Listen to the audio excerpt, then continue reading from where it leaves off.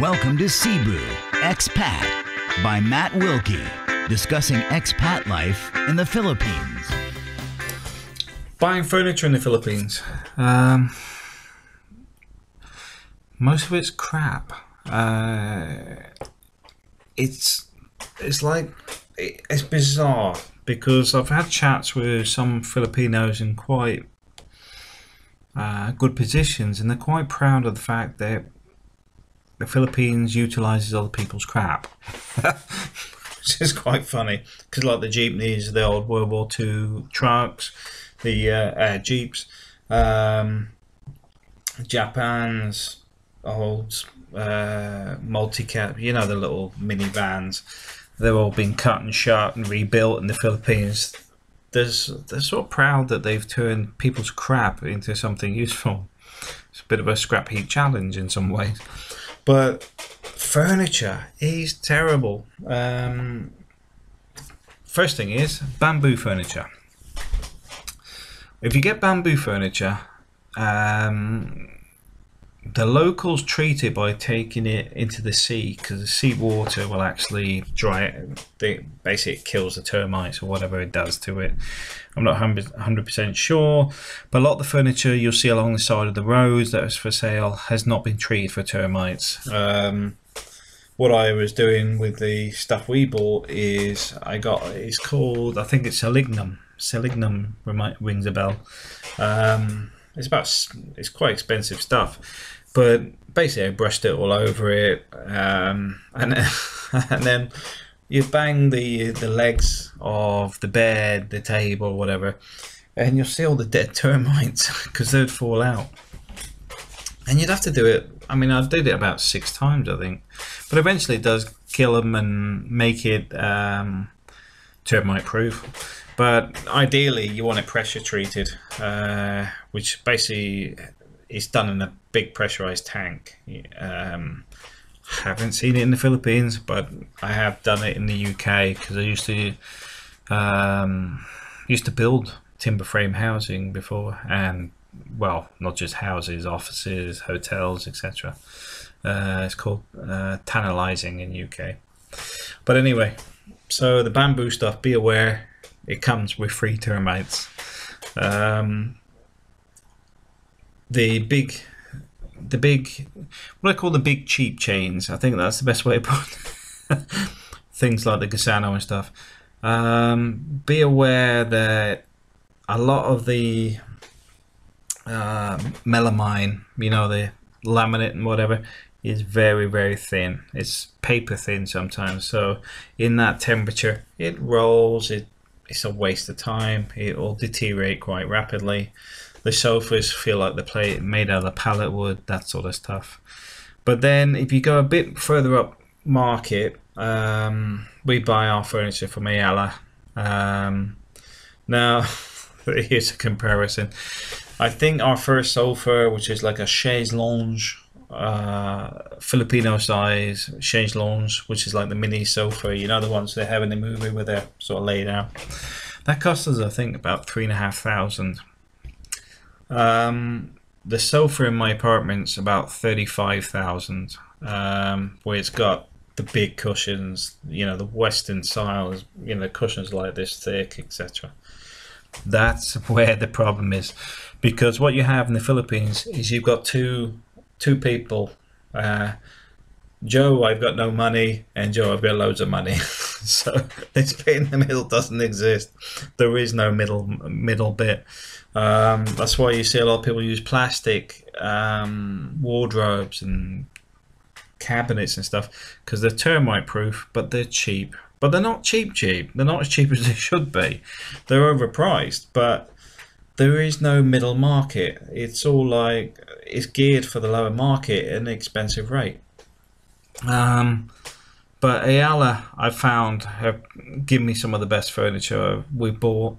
The other stuff we made. So if you're a good carpenter or something, or hire a good carpenter, they can knock up most of the good stuff for you anyway. That's what the rich people do. They get it all made for them because it's cost effective and they've got the money to do it, and it's worth doing. It really is. You can get some really good, well-made stuff, because the stuff that you can buy is not fantastic. I'm not even sure most of it's even new, because I know some of the warehouses in Cebu is all, they call it surplus, but what they actually mean is second hand. It's coming from Japan or whatever. It's a junk shop challenge. I mean, they don't even tidy up the dust half the time. So yeah, furniture, be aware. If you're just thinking, I'm just going to go and get this nice, it might be crap, real junk. Find yourself a good carpenter, worth the weight in gold, and they'll produce some fantastic stuff. We got a couple of builders that I'd rather wait a year for them than get other people in. The tiling's spot on, the rendering, pretty much everything, every task they do is on the money. Best electrician I've come across has been myself. Well, but then again, I've been in the trade for 22.5 years, so I might know it a little bit more than the average Filipino, simply because those that have been in there for that sort of length of time aren't in the Philippines. They're working overseas somewhere, because that's the brain drain issue, where an electrician these days is probably the apprentice of the apprentice of the apprentice of the apprentice of the apprentice, because everyone else is overseas. So you can't get the quality out of them. They just don't know. It's not. There's no point arguing with them or shouting at them or whatever, because they've never been trained properly. And that's why I like spending time with people in the Philippines, because I like teaching people stuff. Sometimes they find it a bit intimidating, because obviously if you're going to quote a job and you're like, oh yeah, I can do this, do that, and then the guy there actually knows more than you, you're then a bit, I don't want to do this job anymore because you're worried about the expectations. But I'm quite happy to do a lot of this stuff for them. The only stuff I can't do is crawl along the ceilings and stuff. But I'll be honest with you, my father-in-law does a lot of that for me, which is a bit unfair since my father-in-law's in his 50s, but he's pretty nimble for his age. He's pretty fit. But also, if I went up in the ceiling and I pulled the whole lot down, I'm probably about 3 times his body weight. But also, he was brought up on the farm, so he's like most Filipinos. They're super agile, and I mean, I watched the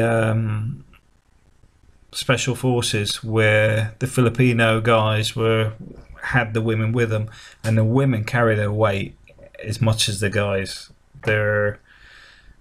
Because the body frame's so similar. But I mean, you look at a woman in the Philippines, although they're quite what do you call it? Quite small and petite, they can still carry their weight. Where as a Westerner we sweat and stuff, they can keep going because it's just the body ratios are right for that environment. Where ours, we struggle a bit. But anyway, off tangent as usual. The furniture, if you want good stuff, have a look at Ayala. If you can't get it there, get it made. And I might even say get it made anyway, purely because the cost of good furniture is not cheap. And you can get it made exactly the way you want with a good carpenter.